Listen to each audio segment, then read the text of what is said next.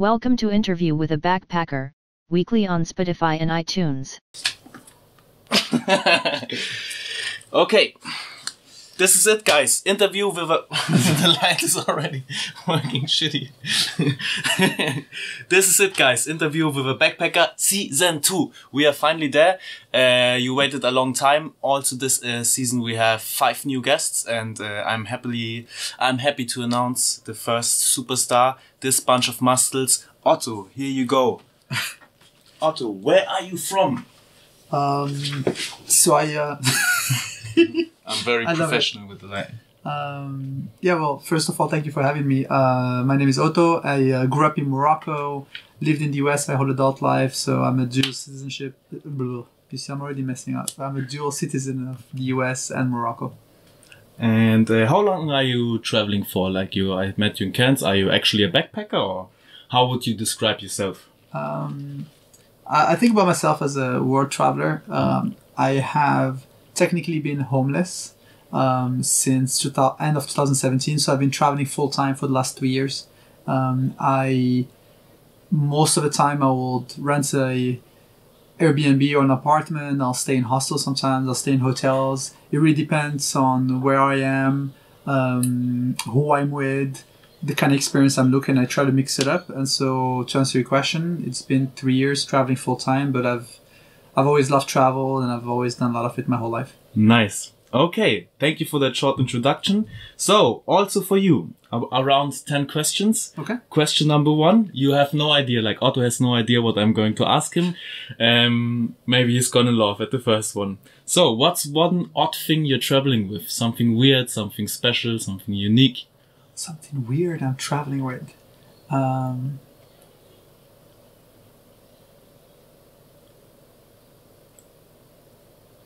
So I'm thinking through it because nothing jumps into my mind.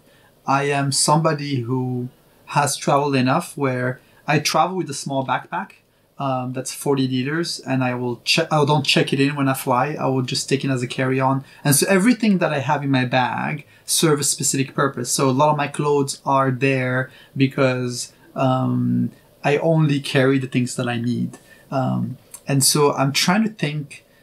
Okay. I'll say something weird I'm traveling with right now. Little story.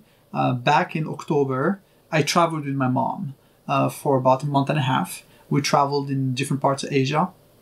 And then she wanted to buy something, basically some hair product for herself. And I'm trying to think, how did I end up with it? I don't know if we ordered it online. It didn't get here on time before she left back. But I have 2 hair sprays or some hair product for my mom that she didn't get, or did she buy them and she didn't have space in her bag? I don't remember what the story is, but my mom has these 2 hair products that she really likes. I have them in my bag for almost 10 months now. So you're carrying your mom's hair product? I am carrying my 2 brand new things that she bought or that we ordered online that I have, and then she has told me multiple times I can get rid of them, but I don't know, they're for my mom, so I just keep them there, and but to be whenever honest, I get there I'll give it to be honest, your hair look very shiny and healthy, so maybe I should use it.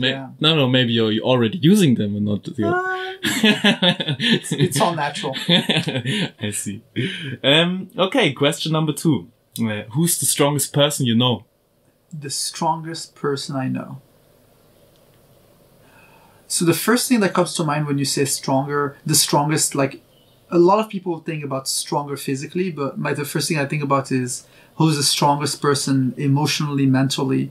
Who's the strongest person I know?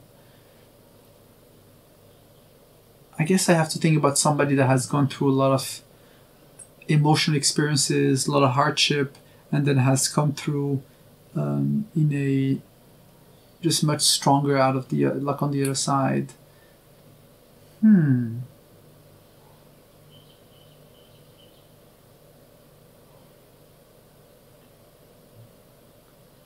Who is the strongest person I know? You see, when you get this question ahead of time, you have a chance to think about them. the fact that you're asking them on the spot. There's a point where I'm going to interrupt and tell about the strongest person I know. And in like, I want it to be that way. I want people to it's good. act spontaneously and not being able to. I like the format of it because it like I've had. So I guess I'm gonna think out loud so that we can kind of hear the process that's going through my mind.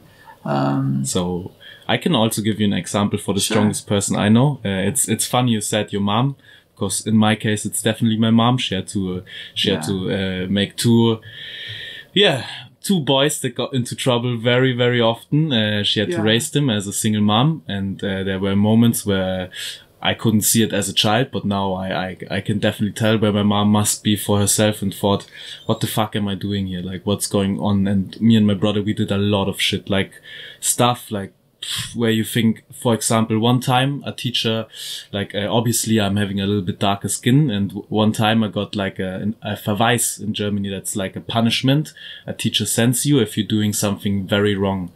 And then the explanation for why I got the Verweis, the punishment, is because I called another guy nigger.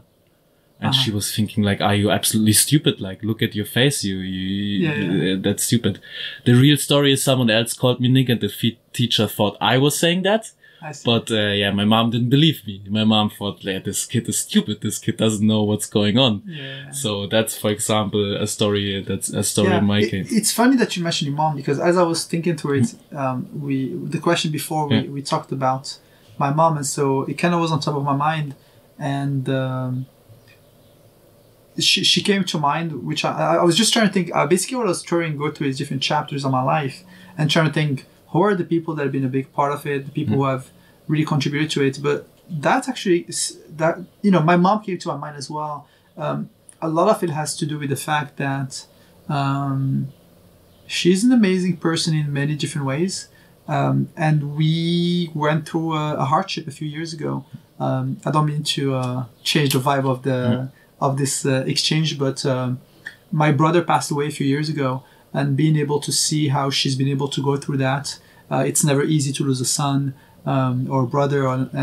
It's always a challenge that way, and being able to see how she's been able to, just to get through it and deal with it is something that was very impressive. And she's always been somebody that, people will go to, and she will always be there for them, being able to, regardless of what happens, she always keeps her heads up and always just smiles at whatever life throws her way. I don't want to comment that, which is very positive. I really appreciate you sharing that. Of course. So as you doing your movements, as you travel through the country, there's some stuff backpackers don't do. What's an absolutely no-go for you? Something that backpackers don't do. So just I want to make sure I understand the gist of the question. So what is it? Something that I personally don't do, or something that I see other people not doing? For me, I would like to like you to answer something you personally don't do, but you can interpret all of the questions the way you want them to. Like, there's no wrong and no right. Sure, of course. I know. You and I, Dyson, have talked about it a bunch, but I really enjoy having a healthy lifestyle. Yeah. And something that I don't do is I don't eat shitty food. And so I spend a lot of time making sure that everything that I put in my body is something that my body needs, something that's actually a positive item that I may, whether it's nutrients, whether it's protein, or just being very mindful about what I eat. And it's interesting because when you're traveling so much, you meet a lot of different people, and especially when you spend time in a hostel, you get to meet people across different age groups, you meet people from different parts of the world, and it's always incredible to see how people sustain themselves on really just food that I wouldn't eat. Like, just people tend to eat a lot of carbs and a lot of unhealthy, they're basically on an unhealthy diet. They don't eat a lot of vegetables. And personally, something that I don't do is eat that stuff. I would rather just take the time to go grab food from the store in terms of getting vegetables, making healthy meals, and being able to feed myself. I just find that when I'm able to do that, my body functions the best. I'm able to mentally be more present, physically be able to do more activities, be able to exercise more, etc. So that's something I realized about you as well. Like the first time I met you, I could even tell like your skin is way more healthy than other people's skin. You can tell on the diet that people have, how they look like, and how what they eat, like how they look like. You can tell what they're probably eating. And I met you as a very sporty person. I think the first time we met each other was playing football, and we had like small tackles against each other. And I was He's a good player. He's a good player. I have to admit. I am. You. All right. So where we go next? What's your worst travel experience? My worst travel experience.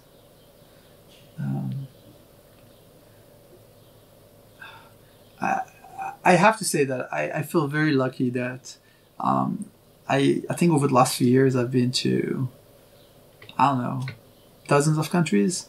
I've got to travel in different parts of the world. A lot of times some of my favorite travels are in places that a lot of people don't go to. I've had the chance to go to places like Iraq. I've got the chance to go to Bangladesh. I got to spend time in Central America, in Honduras or in Nicaragua. And a lot of times when I'm going to these places, the first reaction that people have is, oh my God, like it's so scary, it's so dangerous. And for me, travel is all about human connection, being able to connect with others and relate with others. I also feel that I'm very blessed because everywhere I go, I get a chance to meet incredible people. And overall, like, I just have an incredible list of memories and stories to share around just how amazing people are and being able to discover these new cultures. And I mean, that's what fuels my travel. I can't think about like one specific experience where I'm like, so you try to keep the positive stuff. You want to, you're traveling to have something. It's like, you know, things happen, right? Like you can be somewhere and you're expecting to go somewhere and the plan changes, or you have a reservation and you arrive there and the hotel where you're staying is booked out. Or like, but then it's like, okay, well, that happened. For me, that's like, I never let those things impact me. I always look at it on the positive side and say, look at that as an opportunity to do something different. Is that something, sorry to interrupt you, but is that something you had to learn as well? Like, because for me, when a booking is, you're in a different country, you try to book that hotel and suddenly your booking is not, the hotel is fully booked. Now I got to a point finally. Would have stressed me out. Like, now it doesn't. I had to learn it, but maybe is it something you always had? Like, is it just the character, or do you think you had to learn it at one point? I think it's a mix of kind of personality and kind of life experiences. I feel like at a young age, one of the very defining experiences for me was playing tennis competitively as a teenager, and ultimately that has helped build a certain level of discipline and being able to kind of deal with whatever is thrown your way. You are a coach and you build kind of your mental strength at a young age. I know you played sports as well. And so you've shared a similar experience. And so I feel like that builds up your ability to deal with whatever comes your way. Because, you know, you can be in a match and you're losing. And so do you lose your focus? Do you start wasting your time worrying about that last point you just lost? Or do you get present again and you focus on what's happening now and you say, all right, well, okay, what's next? How do we build up from them? So I always feel like I've always had that kind of attitude. It doesn't matter if, you know, I'm going through a hard time because I have a lot of homework when I was in school, or, you know, once I have a job, maybe I have more tasks that I'm able to deal with. And so I feel like that's something that with experience I was able to deal with more effectively. And then you know, you kind of learn with time to put things in perspective, where as long as you're healthy, as long as, you know, you're able to, like, we're very blessed to have everything. That's right? True. Like, we have our sight, we have our health, we're able to walk. Like, it's like, it's the little things. And then sometimes being able to just sit down and say, all right, well, I'm appreciative of having the chance to be able to, you know, just be here and be around good people and be able to explore new places. And I feel like we're very blessed in so many different ways. That's a very good way to think of. Maybe I should have asked the best travel experience. That was the worst travel experience. Something. You know, I want to. Okay, let me see if I can find you like something. I have another question Okay, for go you. for it. I already like your answer a lot. What's the most expensive investment you made while traveling? The most expensive investment. Okay, so just to be technically correct, Yes. an investment is something that generates dividends, versus an expense is something that you spend and you don't get an ROI. So I'm I don't assuming you're asking. understand anything, but I like the way you talk. No, so it's funny because I was actually having a conversation with a friend a couple of days ago, and the conversation was, "Oh, I think I want to make an investment on this," and I was like, "Yeah, I think we were talking about your iPhone or headphones." Yeah, okay. And then it was like, "Oh, I think it would be a good investment." And then my reaction was like, "No, you want to spend money on that, and you just want to feel good about it." Yeah. So I think the gist of your question is, what is probably an expensive item that you carry that is something that was a great investment? And so for me, I am a minimalist. Yeah. Before traveling, I used to live in a house, Yeah. and I had all the things you can imagine, right? Like furnished house, you had like a backyard, I had a basement with all the sports equipment you can imagine, from the skis to the soccer to the golf clubs. Like I love being active, so I have all kinds of sports equipment to go do whatever the activity of the day is. And then over time, I just go rid of everything. And the idea was, what are the things that matter? And for me, the things that matter are the people, the experiences. Do you miss those stuff? I don't. I basically, even so, when I travel, I just have the minimal things that have a certain utility. Yeah. And so when it comes to clothes, like I can lose everything as long as I have my passport. Yeah.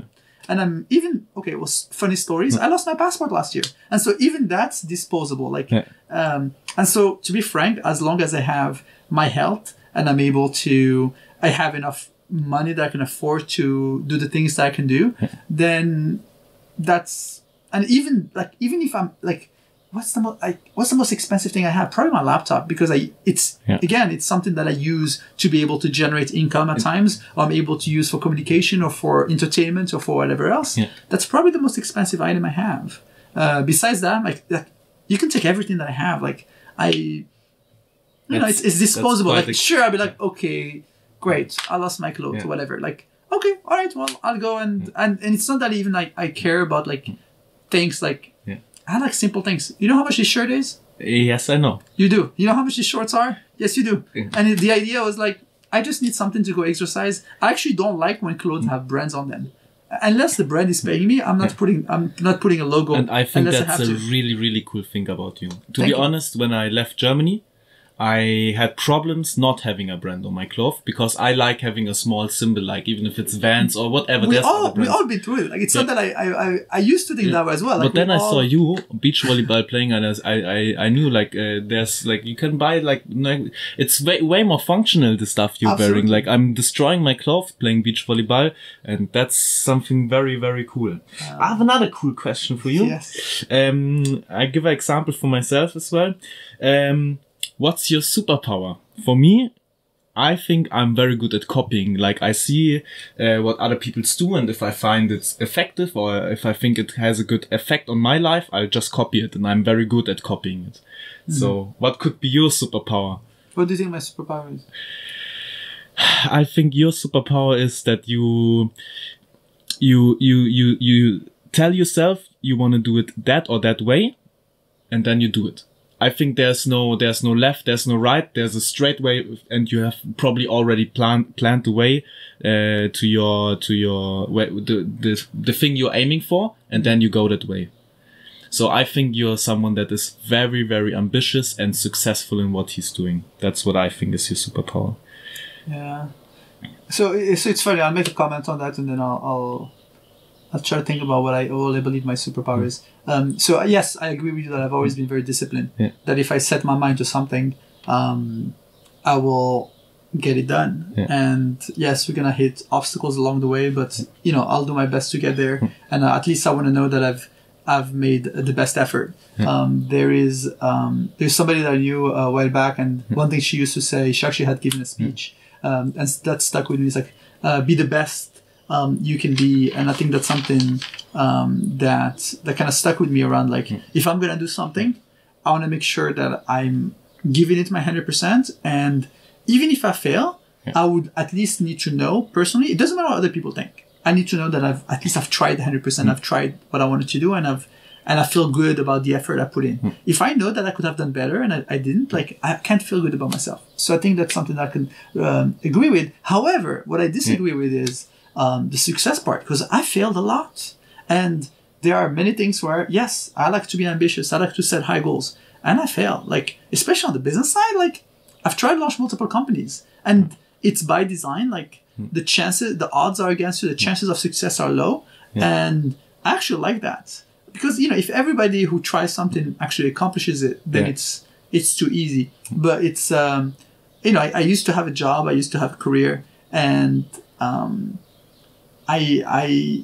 I decided to leave all of that behind to be able to say, all right, well, I want to build my own companies. I want to build my own startup. And knowing that I was going to fail. And I've actually failed many times. But every time you fail, you learn from it and you get better. And so for me, just a matter of time. I know that eventually I'm going to be able to hit a home run, and all those failures kind of pay dividends. And I think they've made me a better human being. But I disagree that everything that I do is successful. So back to the question of superpower. I think that's something that at a very young age, I've always been very introspective around being able to say, like, what do I need to work on? How do I get better? Like, and I feel like that's something that has fueled me. And the version of me that you see now is very different from the version of me 5 years ago, 10 years ago. And it's probably going to be very different from the one, 5 or 10 years from now. And a lot of it has to do with, okay, like, how can I be better? Like, how can I be the best version of myself? How can I be the best human being I can be for others? And the superpower and ultimately where I channel my time has to do with what drives me, what gets me excited. And I think over time, a lot of things that were driving me were very egocentric.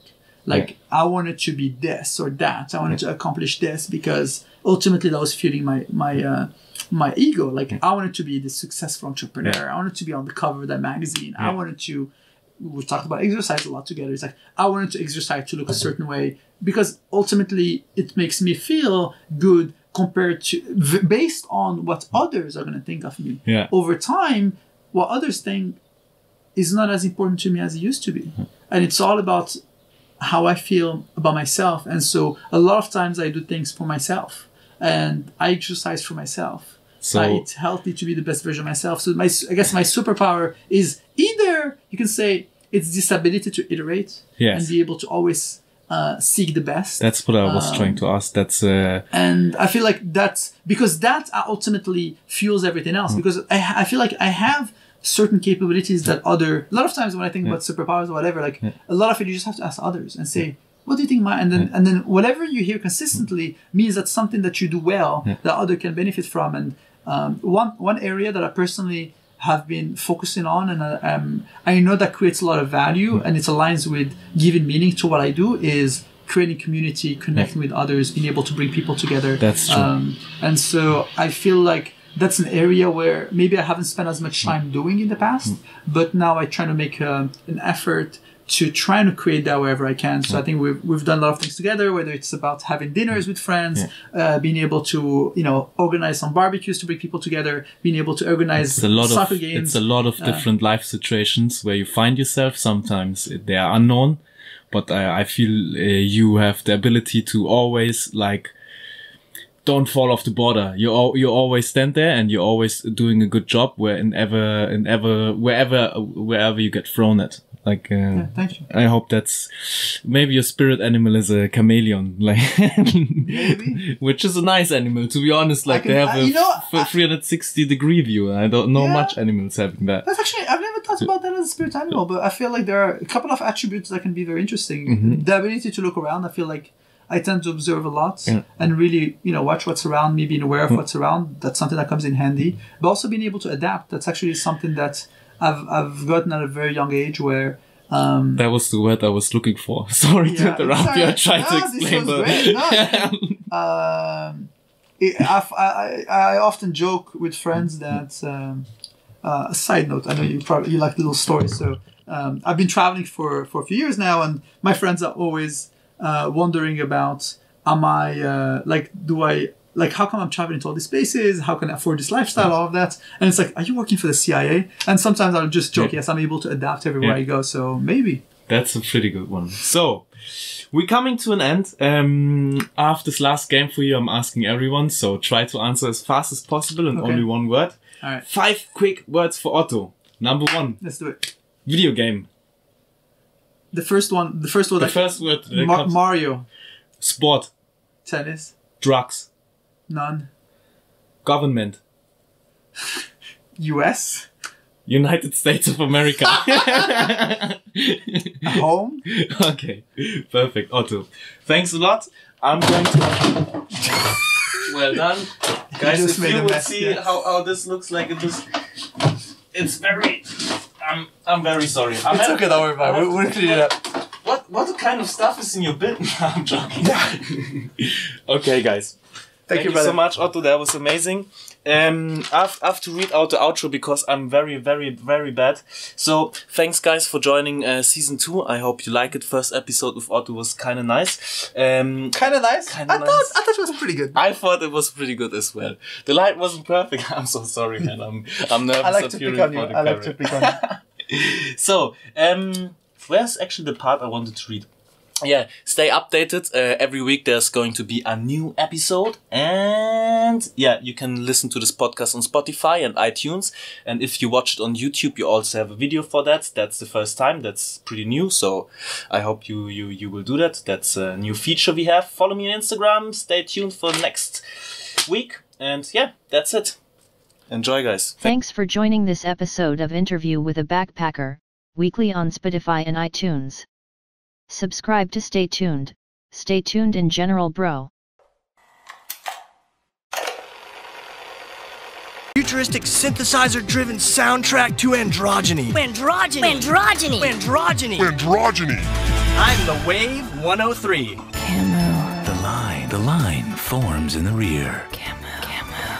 The philosophy of denim, the integrity of anatomy. Camo jeans. Our name is on your lips. What is life for? Tight, hot, and great in a crisis. Like you. Camo fit. They hug you close, even when you're in torment. They're specially cut to show off what you've got. They give you meaning. Camo. Push that rock, Sisyphus. Read our lips. I'm in pain. Camo jeans are tight. Soak them in the bathtub before you pull them on. Camo jeans. When the line forms for your rear, be elated for a moment. Camo.